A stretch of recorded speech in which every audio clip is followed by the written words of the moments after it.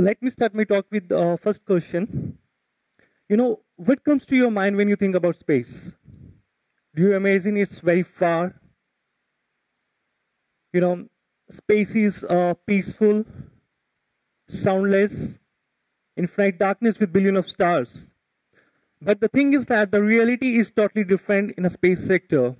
There's one thing which really, struck my mind when I compare the different sectors such as your IT, your electronics, software with the space sector. I really feel upset. In 1962, United States got to the moon with less technology than we have today in our iPhone. Even after 46 years, not even a single country attempted to send a manned mission on moon. Even our own country, India, unable to send astronauts into space. So I really, feel upset. Even, sometimes I'm feeling upset when, the people who are sitting in the parliament, they are always raising the question why we are putting the money in a space, space application. I have a question, sir. If, government stop putting the money in a space application, then how you can use the internet? How you can, access to Facebook, WhatsApp, or Twitter? Our life is totally dependent on space technology. We are using satellites. We are using a lot of, space technology for our day-to-day work. And even as a result of which, there's a lack of research activities in our country in the field of space technology. There's a lack of investment, and there's a lack of resources. And as a result, there's a lack of, sustainability in the sector of space technology these days. And even many youngsters in our country, are facing the same problem in the field of space technology. And, I remember I met with Dr. APJ Abdul Kalam in Delhi few years back, and I discussed about the research work with him. And one thing, he, suggested to me, he said, do something different in the field of space technology and be a multitasker person in your life and do something amazing in the field of space tech. After meeting with Dr. APJ Abdul Kalam, I researched a lot of things related to space tech, how I can do something different in the field of space technology. And I was always thinking about the questions, related to space commercialization, space business. Could a private space company will do what NASA or ISRO could not? Could a private space company could do something, innovative in the field of space technology? Could a private space company, create a sustainability in the sector of space? Could a private space company, build a low-cost rockets or, manufacture low-cost satellites in India? So these are the questions, I always, I was thinking. And after that, I decided to start, my own space company. And after, creating a job with a GLXP, Google X Prize, I started my own company. And with a vision to develop new technologies in the field of space science. But, there's also an issue, when we start something in the field of space science, because, if we talk about the IT sector, information technology, we can develop anything within 3 months and we can launch it in the market. But when we start something in the field of space technology, our main focus is on what shall we do in the next 5 or 10 years, what technology we can build, how we can generate the revenue. Today the people are only putting the money in the field of IT or e-commerce, but I personally believe the next big thing is the space technology.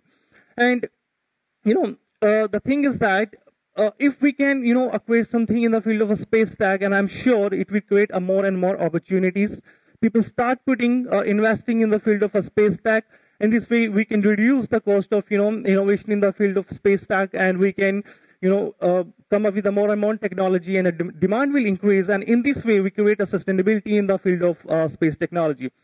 Now the question arises, being an entrepreneur, it's always a question arises, how you can generate a sustainable revenue from the space technology, how you will generate the profit from the space technology, whether the stars will generate the, profit, or your planets will generate the profit, how you can generate.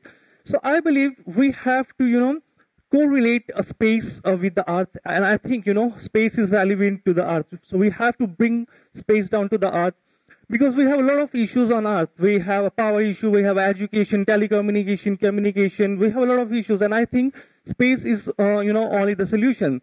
We have a solar-based system now. We will provide a GPS navigation system, and I think space is a solution. With the help of satellites, we can provide a GPS navigation system.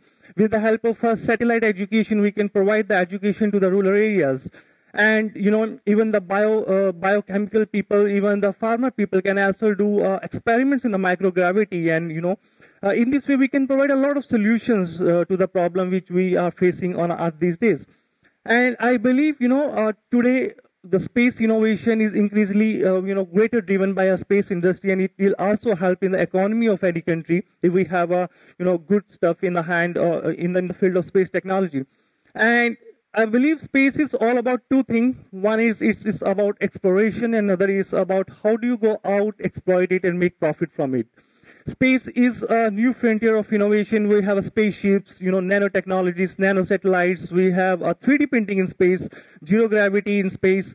So these type of stuff, we can use in the field of space technology. And I remember one such, a project on which I'm also working is a space elevator system, because I have a big vision.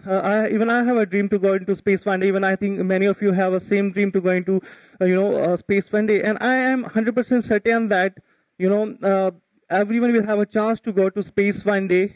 I know it's very far, it's very costly, and the richest person can, afford it. Here's the concept of a space elevator on which we are currently working. So basically, a space elevator is a transportation system from Earth. Ladies and gentlemen, welcome on board. Please fasten and check your seatbelts. We'll reach Lunar 5 at 17:30 Earth time. We'd like to thank you for choosing STS Transportation.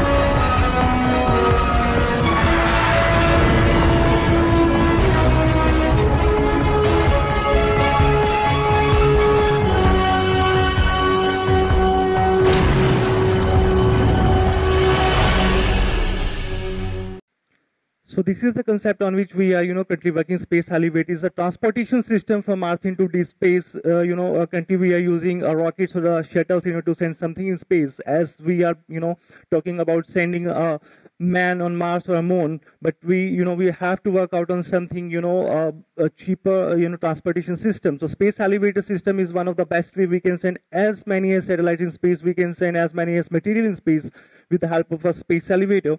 And when we talk about, a space commercialization or space business, one thing comes in our mind, these days it's called a Make in India concept. So, under the Make in India concept, we also, want to manufacture a cube satellites or a small satellites in India. So basically, if we talk about a cube satellite, it's a $1 million industry if we talk about a satellite industry. And a cube satellite is a very small satellite of around 1 kg in weight and around 10 centimeter cube in size only. And it's having a lot of application we can use in Earth imaging. And if we talk about the Earth imaging sector, in India only it's having a 450 crore rupees business if we talk about the Earth imaging sector. And we can, give our services to the various sectors such as agriculture sector, social impact, finance, business applications. We can give, provide the live data of the disaster with the help of these satellites. We can also use these satellites in agriculture. We can, provide the, data to a big MNCs like Reliance or Tata with the help of these type of images, and we can generate a good revenue also using this thing. And the next big thing is in the space industry is asteroid mining. Currently, we are doing a mining like this coal mining and a diamond mining on Earth. But the next big thing is asteroid mining. With the help of, asteroid mining, we can, mine a precious metal from the space or minerals, and it itself is a $1 billion industry. We can mine something from space. And after that, we have a space robotics, and we can also use a space robotics like this. Japan already, sent a robot on an international space station. Why can't Indians can do so? So Indians are also doing, in this field, and Indians are also, manufacturing robots, which we're planning to send on other planets in near future. Or like this in near future, we can replace the astronauts with the help of, space robotics. So these are the things, on which we are working. But while we are dream of a beyond, we are, talking about a space commercialization. We are talking about, business in space sector. But there is a one, a biggest challenge even faced by both the private industry as well as the government industry, and the challenge is, space debris problem, space junk problem. In reality,